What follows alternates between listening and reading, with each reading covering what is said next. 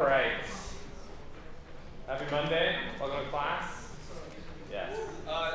Two questions. You only have one. If something has its name defined explicitly, does that imply internal name equivalence? Yes. So it uses the same name internally as we defined explicitly. So yes. If there's name equivalence, then there must be internal name equivalence. Yes. The only difference between name equivalence and internal name equivalence is anonymous types. Anonymous types. Okay. My second question is for type unification. How there seemed to be a lot of intuition in constructing the tree that we just don't have. As we take a statement and we start applying the smaller trees that we went through the fundamentals to construct this. You don't have to construct the tree yourself. Okay. Never. Oh, you're going to give us the parse tree. You will always be given the parse tree, yes. Statement. So we just have to number the nodes. And you have to perform Hindley-Milner type inference on given the parse tree. Okay. So you'll always be given. On the exams. Maybe not on the homeworks necessarily. Definitely not on the midterms. Cool. Any other questions? Okay, I have good news. Your midterms are graded. They're not totaled and entered into Blackboard yet. That'll happen either today or tomorrow. I have other good news. Well, good news and bad news, depending on your view of things. No class on Wednesday. No in class on Wednesday. I will be recording a lecture and posting it online, so we don't miss a beat.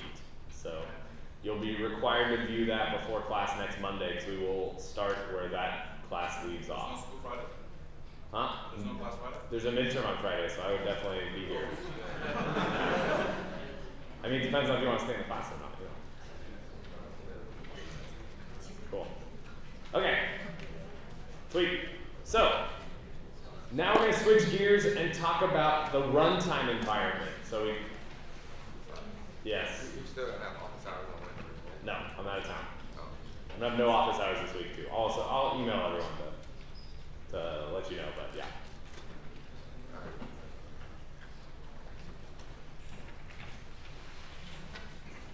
Yes. So when did the test on? Is it Friday lecture or today? We'll see what we cover. Could be Wednesday's lecture too. That'd be tricky. Cool. All right. So I will say it will not be. This midterm will not be cumulative. So it will be off starting from semantics. So there won't be any syntax or parsing. Just like, I mean, very similar to your practice midterm, right? That's why you have a practice midterm. Cool. All right, so the runtime environment. So we talked about semantics, which help us determine that these parse trees that we're creating, once we've actually parsed a grammar in a language, once we've parsed a string written according to a certain grammar, and verified that yes, this is indeed a string that can be produced. Sorry, I need this to be higher. It's like somebody really short is sitting at this table normally. So once we have that string, we verified yes, this string. So we've taken these sequence of bytes, turned it into a sequence of tokens. We verified that these sequence of tokens can actually be generated by a given grammar, and we've mapped all those constructs into a parse tree. Then, using the semantics and type systems, we've been able to say, hey, this is an allowable parse tree, right? It may be valid according to the syntax of the grammar, but that doesn't mean that it's semantically valid. So the type system allows us to say that, or at least helps us to. Now we're going to switch to is, how is this stuff actually implemented? What does the compiler do? So we've been talking a lot at kind of a high level about things, right? We talk about parsing, these kind of things can be applied to a lot of things. Here we're going to get deep in the details. So this is really going to, I think is very cool. I really like this topic because we talk about how things actually are built and how the compiler translates this program you're writing into something that will actually execute. So we have when we talked about box circle diagrams and trying to understand semantics, we had locations and names. So what was the distinction between locations and names?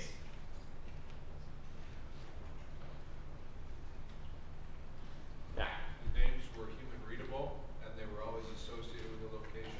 The names were human readable, so names were what you, the programmer, deal with. Right? Variables, usually, variable names. Right? And then what's the location? Memory. Not necessarily the address, right? But the memory. That value has to live somewhere, right? That name is associated with the value. That value has to live in some location. Right? And so the question is, what we're going to study is, how does the compiler actually implement locations and names to deal with things like scoping? How does it know how to automatically deallocate some memory, like stack allocated memory, when it goes out of scope? Right? And we want to ask the question of, how does the compiler map names to memory locations? Right? When does this process happen? How does it actually do that? And so we're going to look into this process fairly deeply. We're going to assume static scoping from here on out in this section. Right, so all the code samples we're going to look at assuming static scoping. Dynamic scoping is a little trickier. I mean, it's doable, but it's a little trickier to implement these kind of things. So, we have different types of variables that have different types of memory allocation associated with them, right? So, where can the compiler put global variables? And what do I mean when I say put? Where it's stored in memory. Where is it stored in memory, right? So where can the compiler put global variables? So what are some of the options? So you're writing a compiler. You see, aha, the programmer has declared some global variables. Where can you put them? In the cloud. What does that mean? Server. On a server? It's a little too vague. Those are both too vague. How do you get it from the server?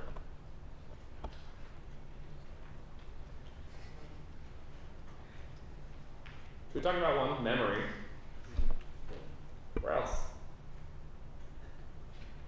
Do you, the programmer, care where it's stored? Do you ever have to think about that when you're coding a program? Where is this global variable stored? What do you care about? You care about the scope so that you're referencing the same, but what do you really care about when you say you care about scope? You can grab that when you need it. You can grab what when you need it? The global variable. The global variable. So you can get the value in that global variable when you need it. And what else can you do? Modify it. Change it. You can modify it. And then if you access it, what should you see? The most recent change, right? That's all you care about. So where could you put it? So we can put it in memory. What else? Register. A register? Why? Because you need just one register. So what would be a problem with putting it in a register?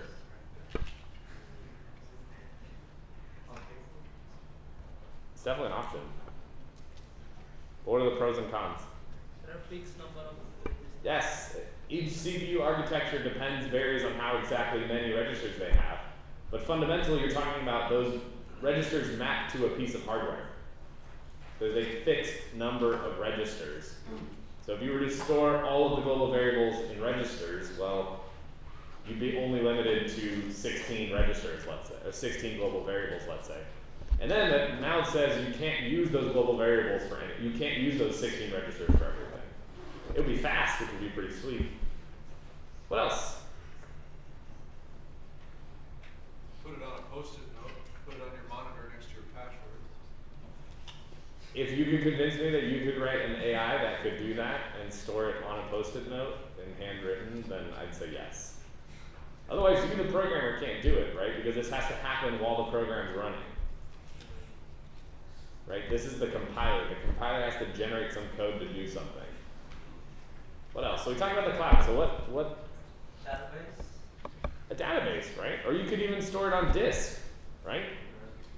Your program could write out your global variables to a file, and then when you want to read it, it reads it in from the file, and then when you change it, it writes out the new value to a file. What would be the pros or cons there? It would be slow, right? Disks, although SSDs are a little bit faster, right, than spinning disks, but right, these are much, much slower than memory, right? What's the benefit? You can multi-program without implementing threads because typically a process doesn't share its stuff with other processes. So if you write it out to a file, you have to wait for the I/O. But if you have two concurrent processes both accessing that file, you might be able to develop a multi-programming application. I see. So you could have like a poor man's memory sharing, right? So you could just have, depending on the permissions you gave that file, you could allow other processes to read and write your memory. Right? That would be pretty cool. Also, it could tolerate, right? The disk is permanent storage, right? So then we could actually have, if your computer shuts off, your program could just go back to running. Right? That would be pretty cool. Okay, then when we talk about the cloud, how could you actually do that?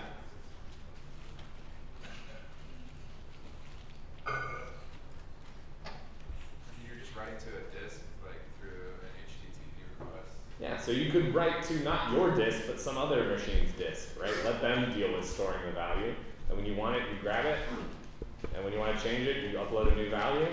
And then you get that disk, right? So the important thing to remember, well, there's a famous saying that the cloud is just somebody else's computer, right? So yeah, they still have to store it somewhere, right? You can't just throw it in the cloud and assume that magically things will happen, right?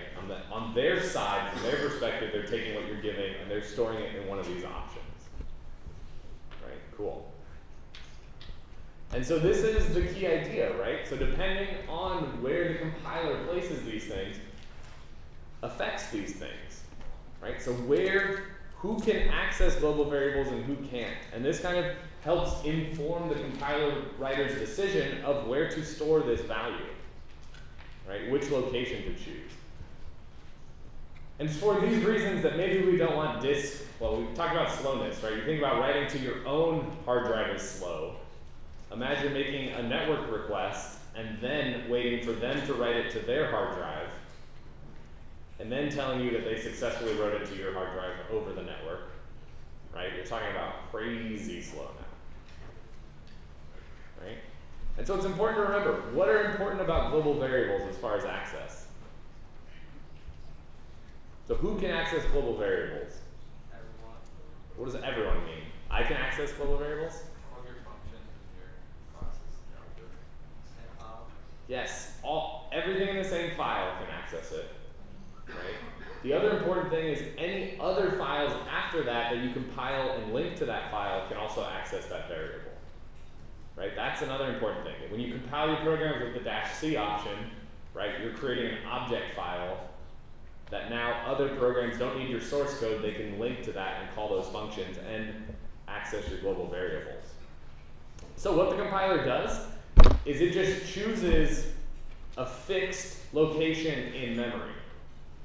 And it says, okay, this global variable will always be stored here, and whenever they access the name foo, I'll instead say, hey, read from this memory location.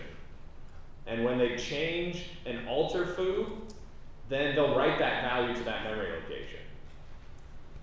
And so this is what it looks like. So we step through, let's say we have a function here where we have global variables, A, B, and C. We have an int main. We set A to be 10, we set B to be 100. We set C to be 10.45. We have A is equal to A plus B, and then we return 0. Right? So what we care about is the result of A here is going to be, should be 110, right? That's what we care about. So what the compiler does when it parses this, just like how in Project 4, when you see variables being declared, you create, when you're doing your parsing, you see a variable declared, you create some type for that variable, and you say, hey, this variable, we have a new variable x that's explicitly declared, and it's of type foo or string or int. Just like that, when the compiler here sees new variable declarations, it says, what kind of variables are these? They're global variables, right? Therefore, what I'm going to do is I'm going to assign them some global fixed memory address. So kind of in pseudocode, what it says is A is going to live at memory location A, B will live at memory location B, C will live at memory location C. And it's important to remember these are fixed numbers that are not going to change throughout different executions of this program,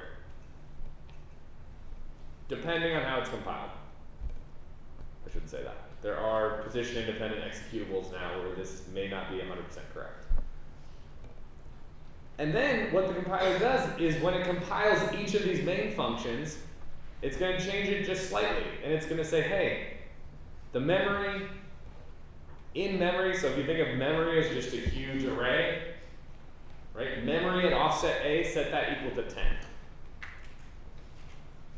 Memory at offset B, set that equal to 100.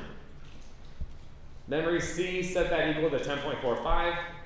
And then set memory A equal to the result of memory A plus memory B. And it seems kind of very straightforward pseudocode. And you'll notice I didn't include the return. We'll get into function calls and returning functions and all that fun stuff. But for now, we just want to focus on where does the compiler choose to put these things in memory. And so what you can do is you can compile this program. And if you look on the notes of this slide in the PowerPoint, there'll be the exact instructions I use to compile this program. And on x86, so a 32-bit architecture, when I ran it, it basically said, okay, I'm going to put A at memory address 804.96.34, B at 804.96.38, C at 804.96.3C. And then this is the assembly instruction that it created. So the way to read this is we're using AT&T assembly syntax, so we're moving left to right. So this is a move, the L is for long, we're moving 32-bit values. We're moving $0xa into 804.96.34.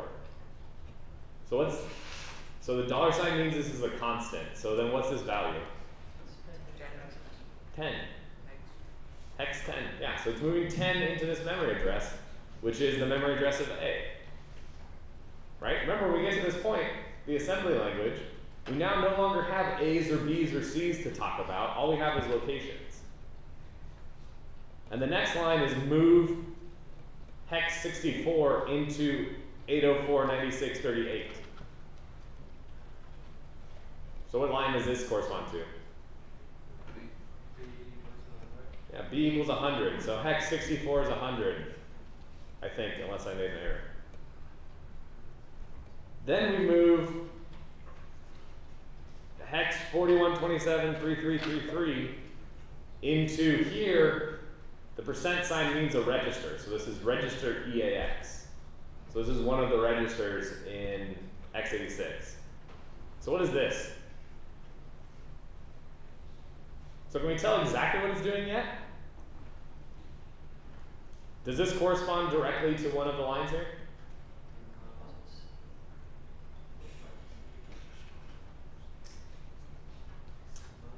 Let's think about it this way. Does every one of these instructions of my C program map one-to-one with assembly instructions? No. Does it even have to be there?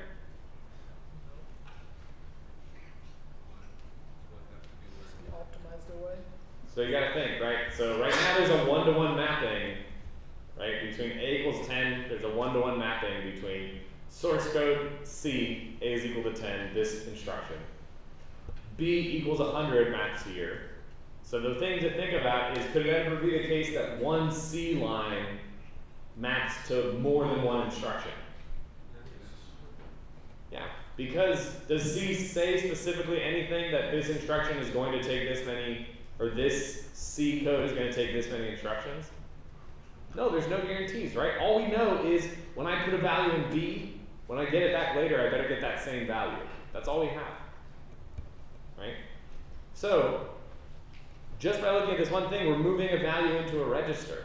But I said C is here at 804.96.3C. This is not setting the value of C. But we see that the next instruction is move EAX into memory address 804.96.3C. Yes? Is that because of the nature of the type? It's a float. So What do you mean the nature of the type? is there like a float register or something? I don't know. Technically, yes, but only when you're doing floating point operations. Okay. I think there's, I can't remember, I think there is some floating point stuff to do floating point calculations. Yeah. But here, are we calculating anything? Sort of. You're putting a number into. No, never mind. Forget it. Yeah. So that's the 0x41273333. That's a value of 10.45 In what? in hex. In hex? Let's see. Oh, it's still recording. Man, this is awesome. It's a good day. Get rid of random changes. Well, I think it's still fall, right? Okay, global variables. So here's how we test that. So we have a theory. You're mostly computer scientists? I never remember. Let's say you are. You're taking a computer science class, so yeah. Right? So we need to design an experiment. So I have my handy dandy calculator in hex mode. I can put in A, I can calculate it here and say that it's 10. Right? Good. So I know that this is the hex representation of the decimal 10. If I look here at 64, take it into 10. In base 10, it's 100. Now when I put in 4127333, I think I'm missing a 4 threes. In base 10, that number is, maybe you want to take a stab? I just messed up. 1,093,088,000. Wait, no, that's not. Yeah, 88,051. So is that 10.45? What is it? It's a floating point representation. It's a floating. What type of floating point representation? Maybe IEEE. Yeah, so it is. So it's IEEE floating point representation. So we can't just convert this to base 10. This is for integers. We'd have to look, and you can actually see here, the cool thing about this calculator is it shows you all the bits, the ones and zeros here along this line. So certain groups of these mean things, and I'll be completely honest, I do not know IEEE floating point information off the top of my head, but this encodes that value 10.45 in 32 bits, and how can it use this 32 bits?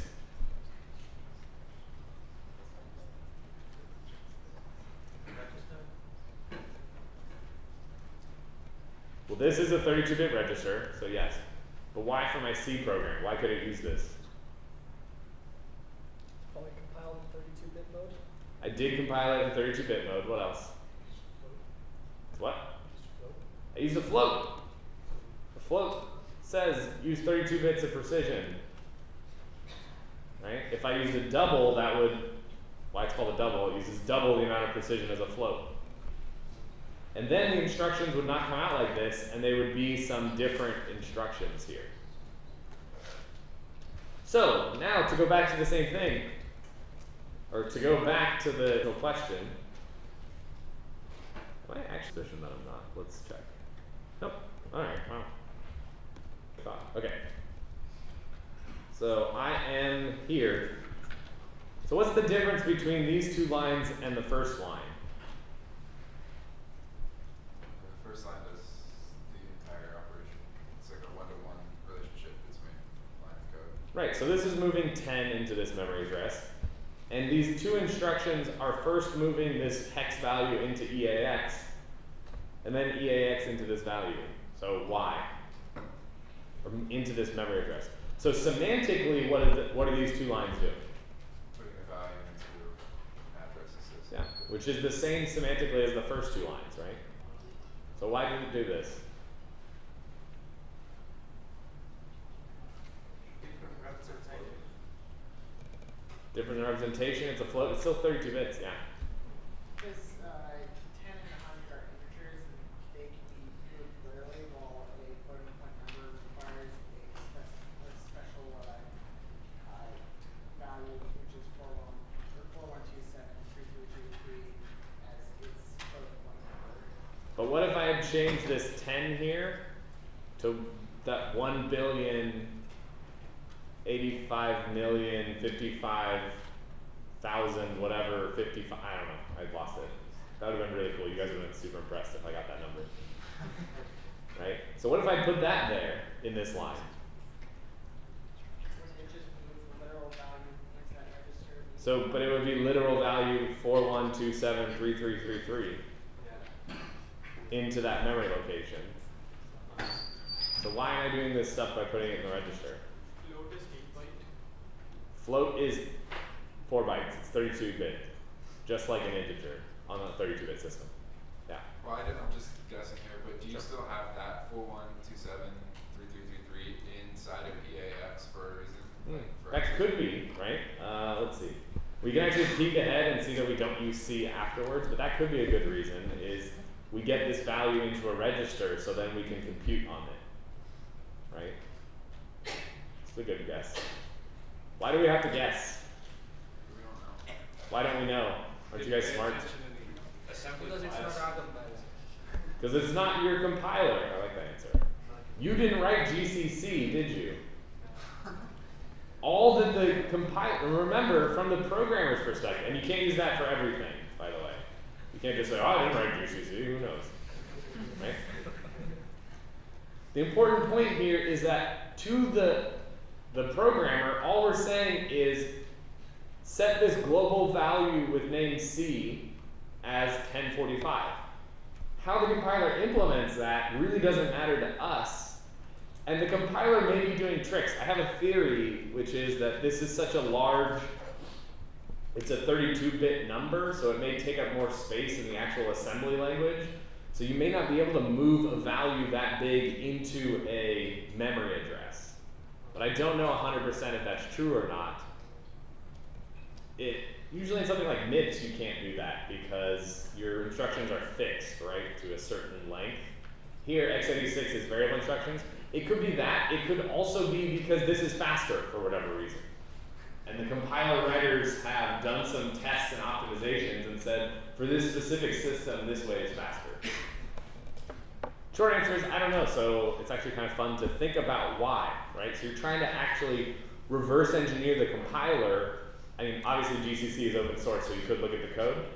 Or you can look at the output and say, huh, that's interesting here, right? It's doing something different for basically the same operation.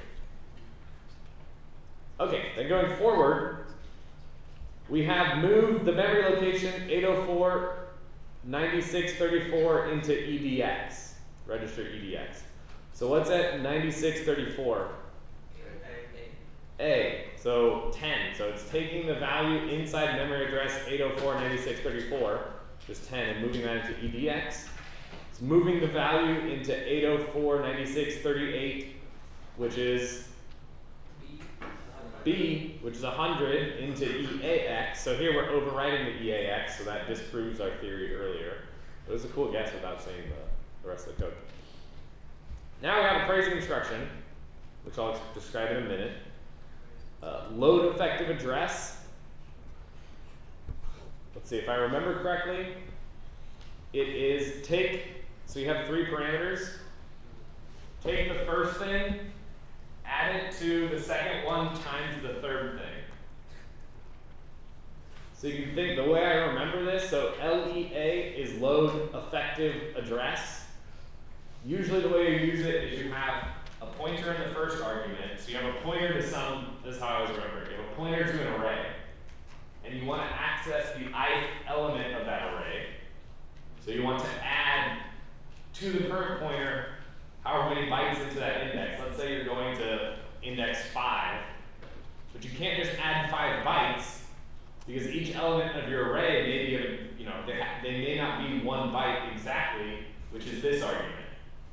So if it's an array of integers where they're all 4, you would have your pointer as the first argument, 5 is your second argument, and the fourth argument would be 4. And so it would add 20 to your original pointer. The key thing, the other key thing here is it does not do a dereference. So it just adds these things together. And that's why the compiler, for whatever reason, decided to do this instead of an add instruction. So it's essentially with the 1 here, add EDX to EDX and move the result into EAX. Did I say EDX twice? Add EDX to EAX, move it into EAX. Which is doing what? What's going to be in EAX now? The result is 8 big. Which is 110. Are we done? Is this the end of it? Why not? We need to save it back in memory, right? Even though we've calculated that A plus B, we didn't actually complete the semantics here, right? The semantics are, we have to put that value back in that location. So we have moved EAX into 804.96.34. So what's really interesting is that when I made this example, I used CentOS 6.7, and I believe on CentOS 7, I know it definitely uses the new version of GCC, and so I think it does this instruction as an add instruction now. So it's just interesting to see. I don't know why, you have to dig into really why they changed that, but for whatever reason, they decided to change it. Cool. So global variables, good? Yeah? Cool. So local variables. So now when we talk about local variables, what makes a variable local as opposed to global? Scope. Right? So a local variable has a limited amount where it's going to actually be used. And we're talking specifically static scoping here. So, what are the constraints on local variables in, let's say, C?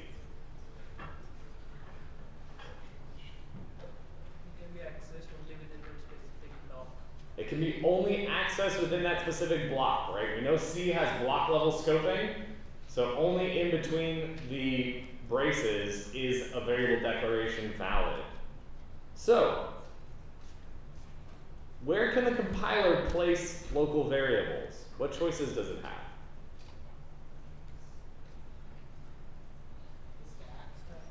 The stack, which is what?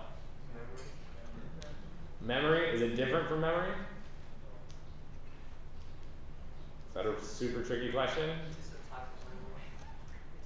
The type of memory? Is it a different location in memory? So it is, then what? It's a different location. Then like where the global variables are stored. Yes, so it'd be somewhere different than global variables, right? So one thing to think about, let's talk about. So could you use global memory? We just saw global memory, right? We saw it's super easy. You just assign a fixed memory offset to everything in the program, a fixed memory location to every variable. So can we just use that? Why learn something new? I mean, not learn something new. You always want to learn new things. But why do something different if the technique you already have for global variables, you know it works, you can just apply here? Security, efficiency. Recursion. Recursion? What do you mean recursion? Why is that important? Recursion can generate an arbitrary amount of memory. That's going to require a specific set block.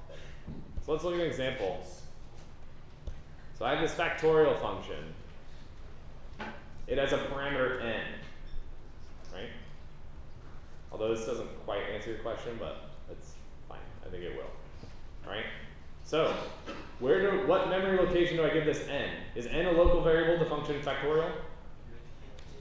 Yeah, the fact that it's a parameter being passed into the function really doesn't change things that much. It still has to be local to this function, right?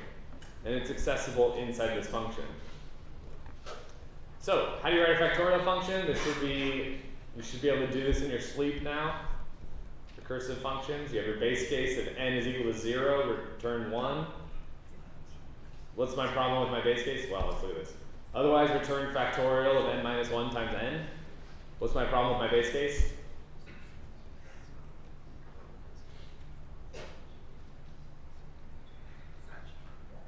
If you pass it it a negative number, it'll If you pass it a negative number, what happens? run forever.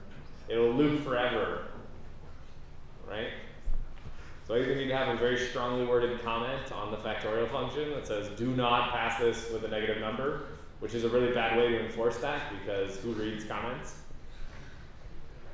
I should check in here, right? I would probably maybe, depending on how I was coding this, I may check, hey, if n is less than if n is less than 0, throw an exception, right? You should just stop. You should not be trying to calculate the factorial of a negative number. Why is that better or different than just returning 1 or 0?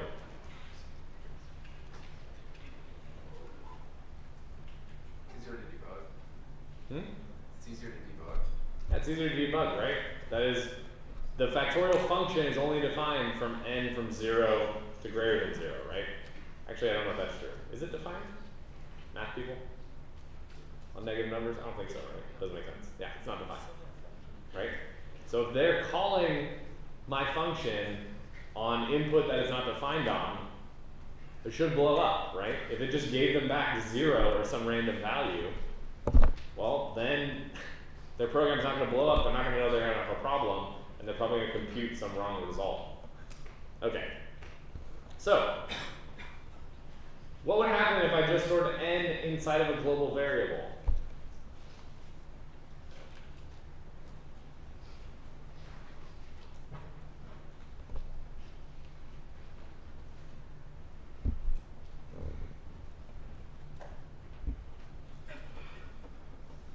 Later on, you will have to deallocate it, so you can fragment your global space.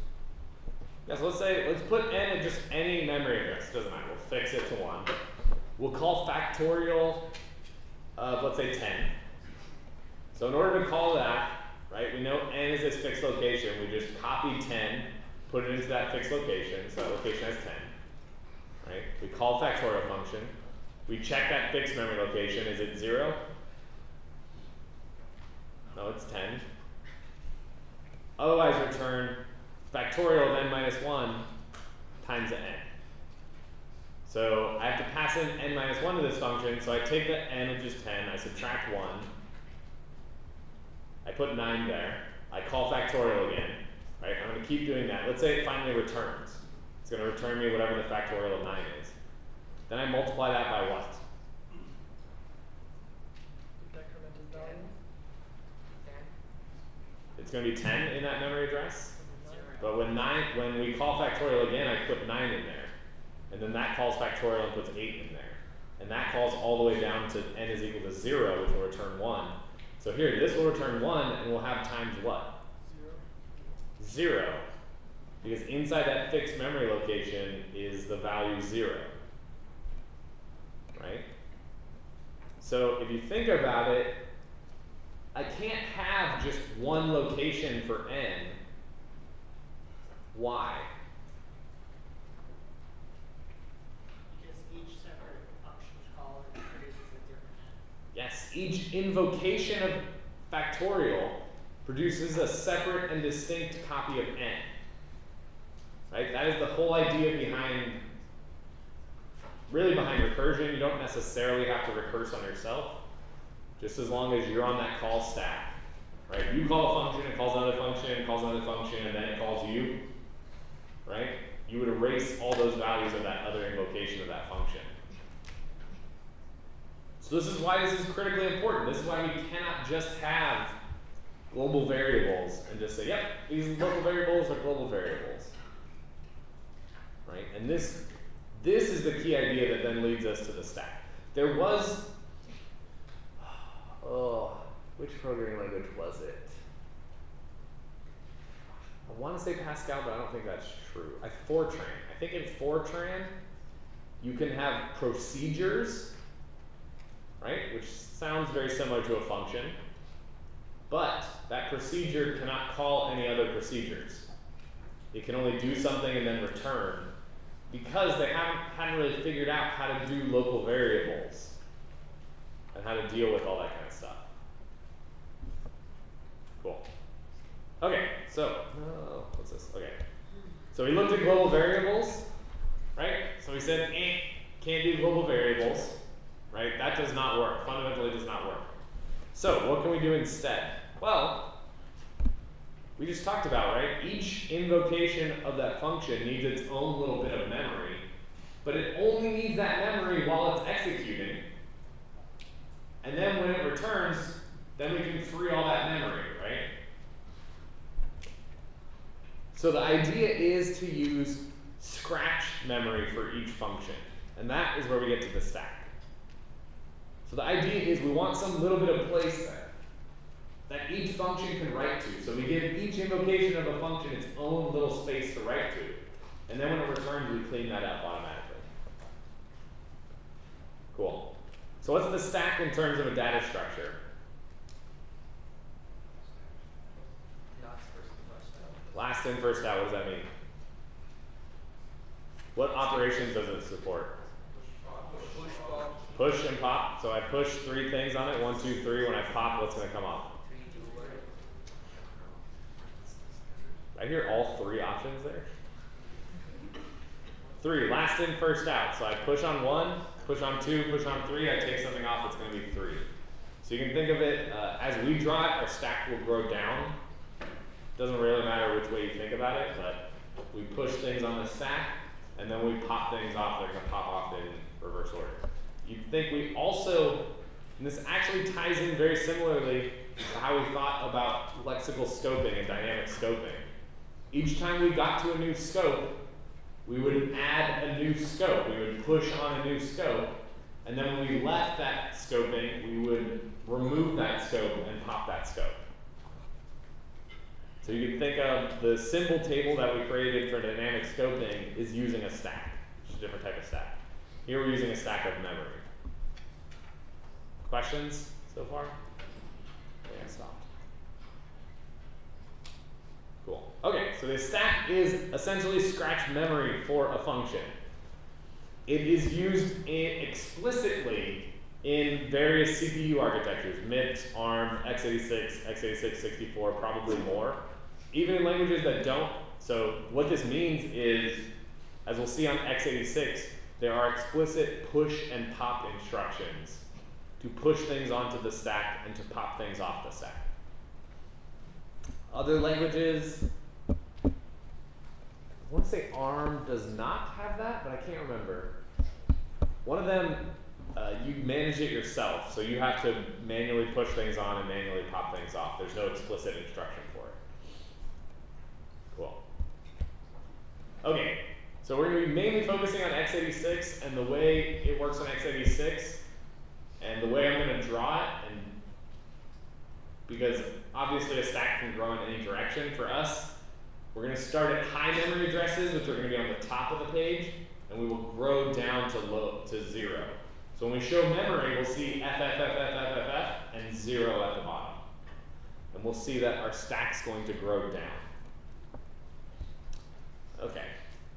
So as a function, as scratch memory, not only can we store our local variables on there, as we'll see, but we can also push whatever variables we want onto the function, onto the stack, and pop the values off the stack. What do we have to ensure, us as a function, if we're called, the stack's at some certain position, and we push stuff onto the stack? What do we have to ensure? Yeah? You don't know how far the stack is moved, so that's Why? so that way anything else that comes after knows where the stack actually starts, so it's not already for data. Okay, good. So we need to know the current location of the stack, and we need to be able to communicate that to other functions that we call. Okay, good. What about when we return? Would the stack just be anywhere? You need to remember where you started, so when you return to where you started. Yes. So you got to think about it, right? Some function is calling us. We're at some the stack is some arbitrary location. We're going to do whatever, call whoever. When we return to that function, they don't want to have to deal with the stack being moved, right? We should be good neighbors and leave the stack exactly how we found it. Which is nice because it means we can do anything we want, but we have to make sure that that stack is consistent when we leave. Okay, so the assembly language in x86 explicitly supports this. So the ESP register, so what is, first of all, what does the E stand for here? We saw EAX, ESP, extended. Why is it extended? From 32 bits. From what? 16. 16. So that's the key thing here when you're reading these things. So if you see ESP, you know it's an x86 register, and you know it's a 32-bit value. The old like $SP, that would be the 16-bit value. And then if we won't look at it here, but if you ever see x86 64 code, it'll be RSP, so it'll be an R instead of an E. And I actually don't know what the R stands for. Say really extended? It's possible. Okay, so we have two operations. So we have ESP. So ESP is a pointer to the top of the stack, right? So if it's a pointer to the top of the stack, what is the value inside ESP?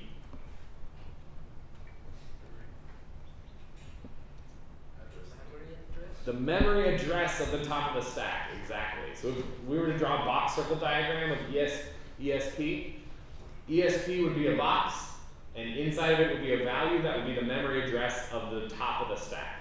And again, it may be, depends on how you look at things. We say top of the stack to mean where the current, if we pop things off, that's where things would come from. If we push things on, that's where they would come from. But remember, we're going to grow the stack down. Okay, so we have two operations here that are important. We can push things on the stack, and push takes a register. So for instance, push EAX means decrement the stack pointer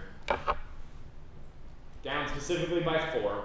So when we decrement, remember we have high numbers at top, low numbers at bottom, so decrement takes us down. Move down 4, take the value inside EAX, copy it to that memory location. And so what would pop be? Let's say we want to now pop that value into, let's say, EBX. Get the value. Do I need to move it up 4 first? Get the value. Take out the value. Take the value where the stack pointer is currently pointing to, store it to EBX, and move up 4. How can you tell that without me showing you the next bullet? Huh? The type. The type? Are you asking? If you move it first, you get the wrong value. How do you know that? Because you increment back up to the next number. Yeah, so specifically, right, these have to be complements of each other. You're doing exactly this operation in reverse. So push EAX decrements and then stores the value. Therefore, popping needs to grab the value and then increment by 4. See that right? Yeah, store the value. So pop EAX. So let's look at an example. So when drawing the stack, always at the top. F. Zeros at the bottom. We have a stack here. So, all right, that's 250. All right, we'll stop here. I know you're all, I'll keep doing suspension.